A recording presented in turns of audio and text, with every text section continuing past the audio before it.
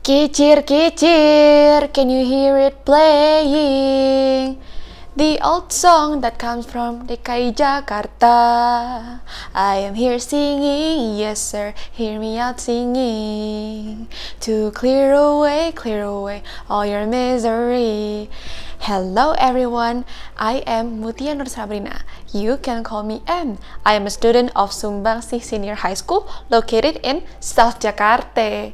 Now, I want to ask you some questions. What do you know about the song that I sang earlier?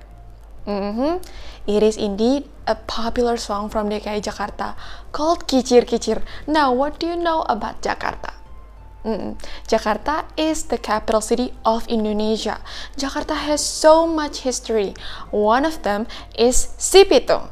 Now, ladies and gentlemen, I want you to sit tight and pay attention to me and make yourself comfortable because the show is about to start. This is the story of Sipitung. Sipitung was born in a village called Rawabelong. His father, Abah Piun, and his mother, Nyak Pinah, they were a happy family. Sipitung, when he became a teenager, he was sent by his father into an Islamic boarding school. And he was a great student because he was able to understand any lesson quickly. He was good at reading Quran, he was good at pencak silat, he was good at everything. And that made Haji Naipin, his teacher, was very proud of him. After years and years being taught by Haji Naipin, it came finally the time where Sipitung can go back home to Rawabelong. And now it has been a week since Sipitung got back to Rawabelong. He was happy to be back again with his family. On one fine day, suddenly his father told him to go sell 2 goats into the market because he wasn't feeling well that day. Pitung, can you help me by selling these 2 goats please at the market? I don't feel good today. Okay, father. Leave it to me. I will take care of it. So he sold those 2 goats at the market. After selling them, he walked back home, but in the middle of his way back, suddenly there were 3 bandits blocking his way. Hey, stop. Stop it right there. What is your name, little boy? I am Sipitung. What do you want from me? Not much. I want to know, where do you come from? I come from Rawabelong. But without realizing, one of the bandits took his money. Sipitung didn't realize anything. When arriving at home, his father was already waiting at the front. But suddenly, when he checked his pocket, the money wasn't there anymore. Father, I think I just got pickpocketed by those guys before. I need to find them first. And he found them. They were still at the place that they were before. But those bandits didn't want to admit their doings. Eventually, Sipitung fought them using his pencak silat technique. Those bandits lost immediately. The next day, Sipitung got approached again by those 3 bandits. Oh, Pitung, Bang Pitung, we apologize for what we did. We didn't mean to do that. Please forgive us. Tell me your name first. I am Rais.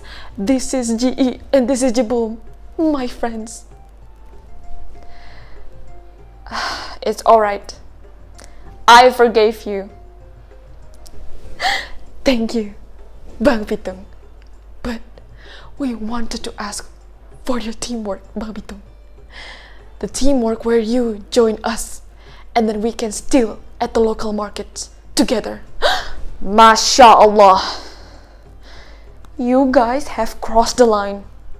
Your victims are also poor. Why don't you help them instead of stealing from them? Bang Pitung, stop it right there. Our life is also miserable. Why do you expect for us to help them? Suddenly, Si Pitung told them to get closer. Come here. Si Pitung whispered something to them.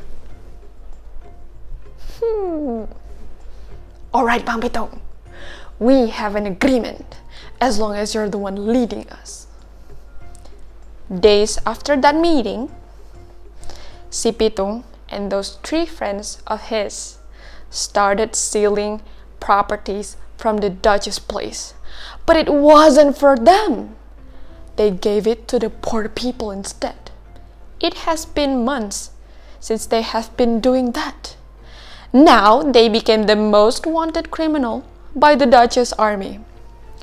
One day, when the army was finding for them, they found Jebul's hiding place first. They aimed at him and immediately shot him. Jebul didn't survive the shot.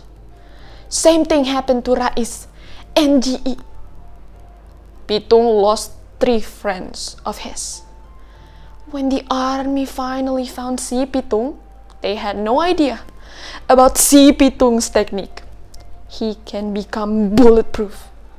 Not even a single bullet touched his body.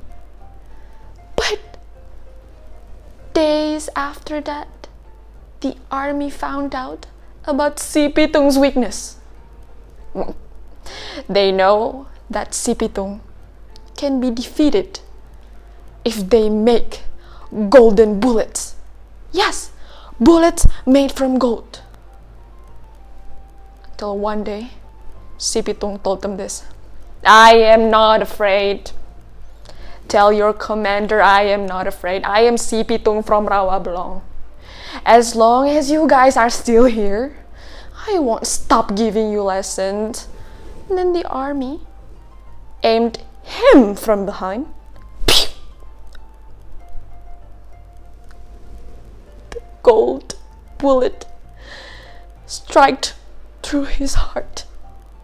And the struggle of Si Pitung ended there when he got shot by the golden bullet. The people of Jakarta still remember his fight along together with his 3 friends. Now, the house of Si Pitung is operating as a museum in memorial of his death. Si Pitung was buried somewhere in Rawabelong and it still remains there until now.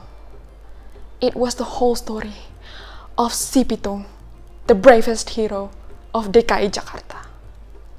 That was all for me. I hope you enjoyed it. Wassalamualaikum warahmatullahi wabarakatuh.